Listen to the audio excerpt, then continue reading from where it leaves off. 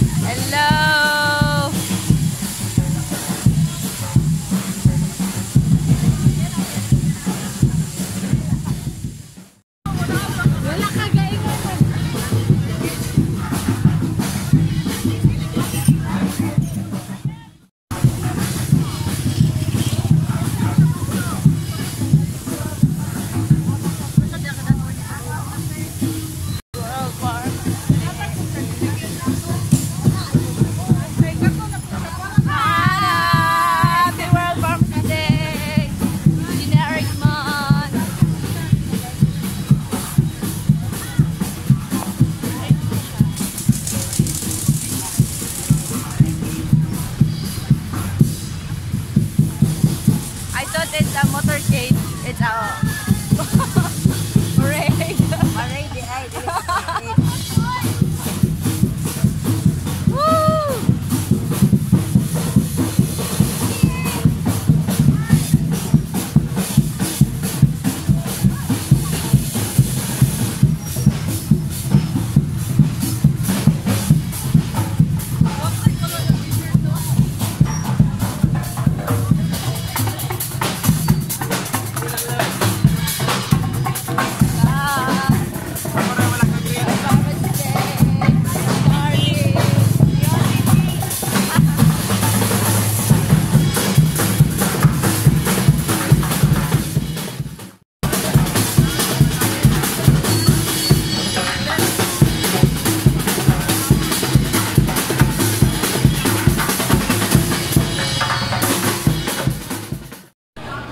Program.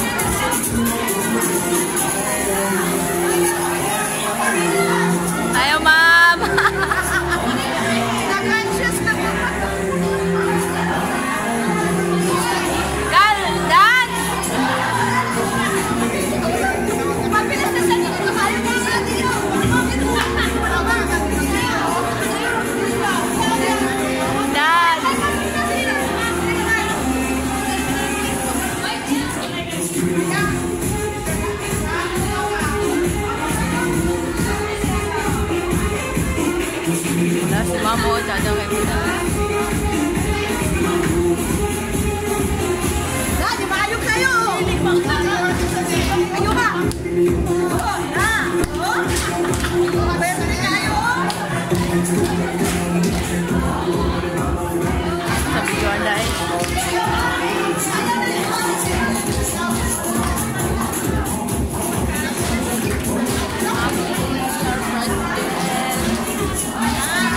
Lilia!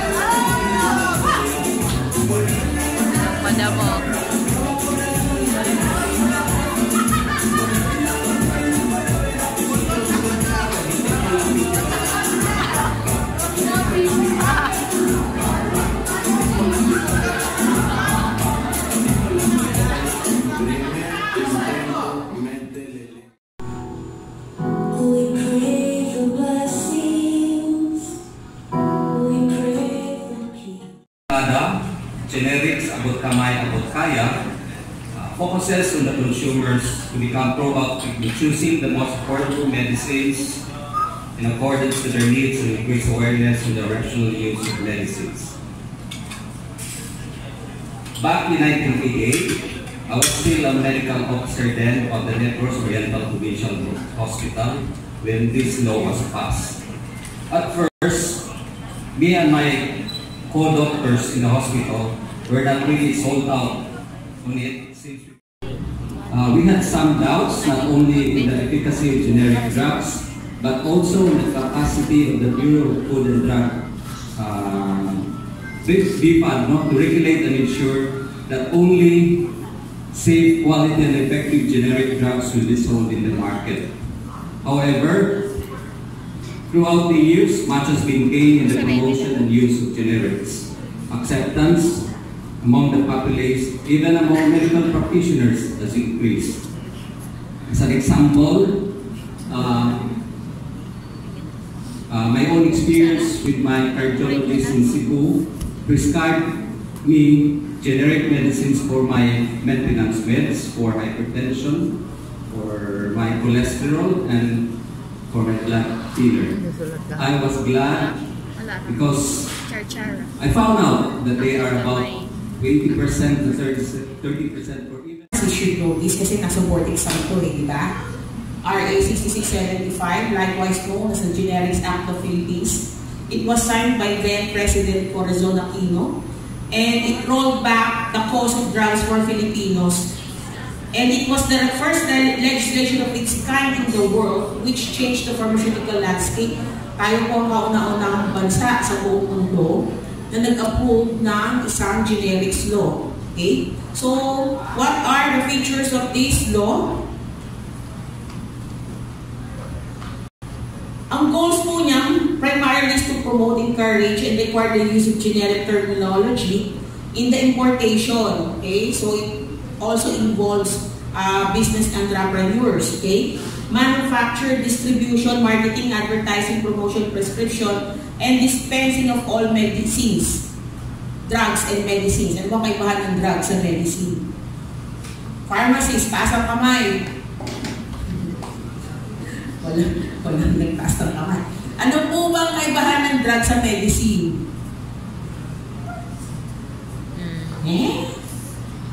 Walang naglalakas loob. Parenteral, route po yun. Parenteral, isa sa mga routes ng medicine administration. Okay? Pag sinabi natin drugs, okay, involves the raw form. Kahit yung pinang pa lang, kahit yung bagong pitas na dahon, ipapound nyo, it can be considered a drug. Pag sinabi natin medicine, process na, formulated na, yun yung nabibili nyo sa bodega. Okay? So, drugs also include all those fresh ingredients na ginagamit nyo to actually treat a particular disease. Whereas medicines are drugs that have already been processed. Okay? Next.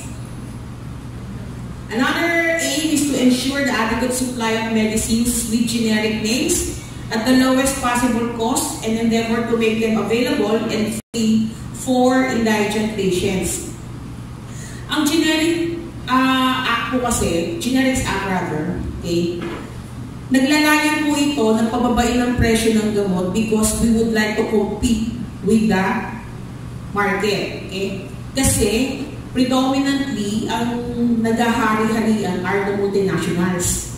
Okay? Mataas ang presyo ng gamot kasi mga branded, mga innovators.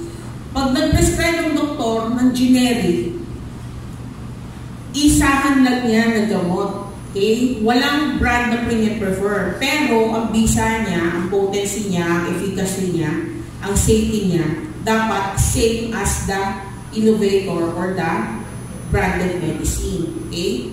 Kaya pag si Doc nag-prescribe in generic terminology, it goes without saying na kasing bisa niya yung branded medicine kahit hindi siya maglagay ng brand. Okay? So, it will give you a choice, an informed choice to actually buy the medicine according to your capacity to pay. Hindi kayo mapipilitang magbayad dahil yun ang prescribe nito pag naglagay siya ng preferred brand. Hindi yon ang pwedeng ibenta sa inyo lang ng pharmacist or ng pharmacy assistant. You can always demand, ayoko po ng brand na to, gusto ko yung mas mura dito. Hindi po kayo mapaparusahan doon. Ang mapaparusahan doon, yung nag-i-insist na ito lang ang prescribe ni doc, ito lang ang pwede yung bilhin. Okay? Next. To encourage the extensive use of drugs with generic names through a national system of procurement and distribution. Through this law, actually, procurement of the government, all those buying medicines for their employees are actually required to write it in generic terminology. Pag nag-PR, bawal mag-brand because of this law. Okay? Para pantay-pantay lahat ng mga gamot na nasa market. Next. So, dapat merong mandatory generic labeling. Generic prescription policy, strict generic prescribing in the public and private sector. So, walang exception. Walang exception to the rule. Lahat ng doktor dapat nagpre-prescribe in generic terminology. So, pag may nakita po kayong reseta na branded kagad ang nakasulat, that physician is liable. Okay? He violates the law. Dapat merong generic term bago yung branded name. Okay?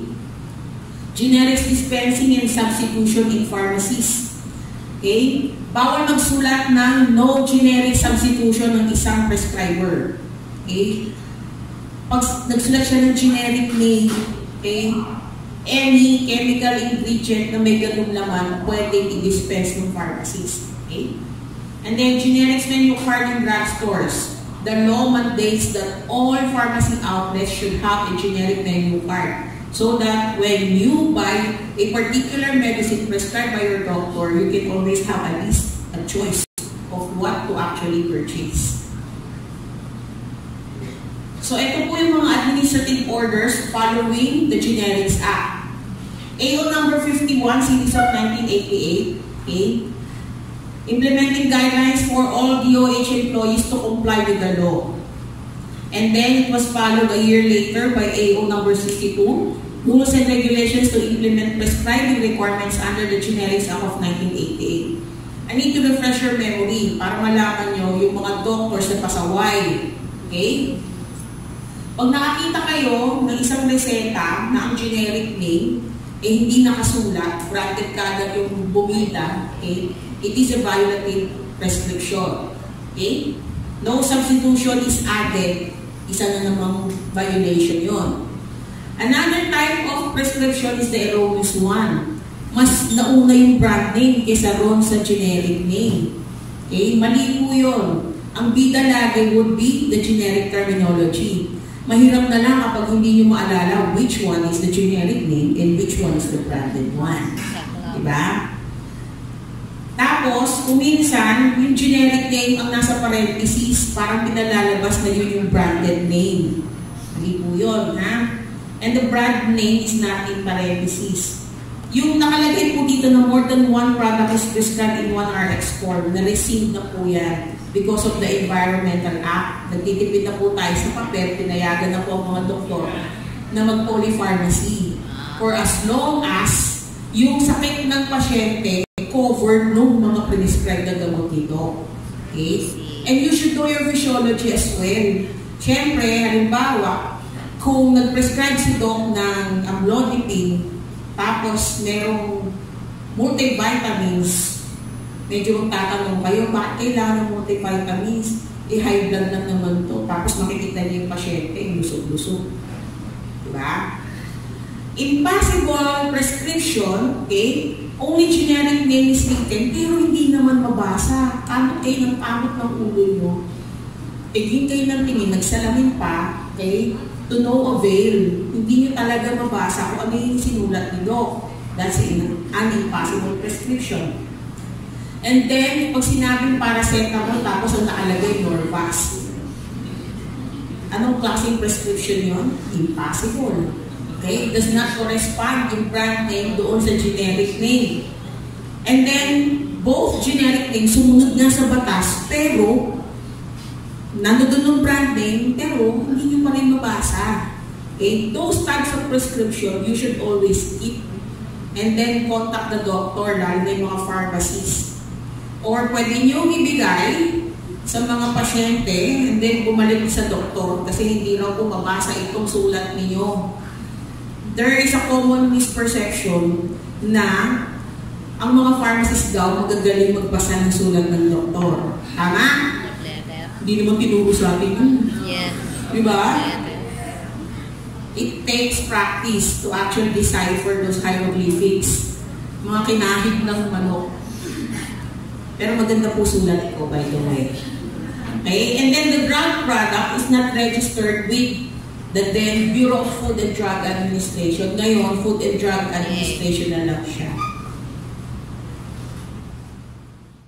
Formulation of that particular drug. Okay?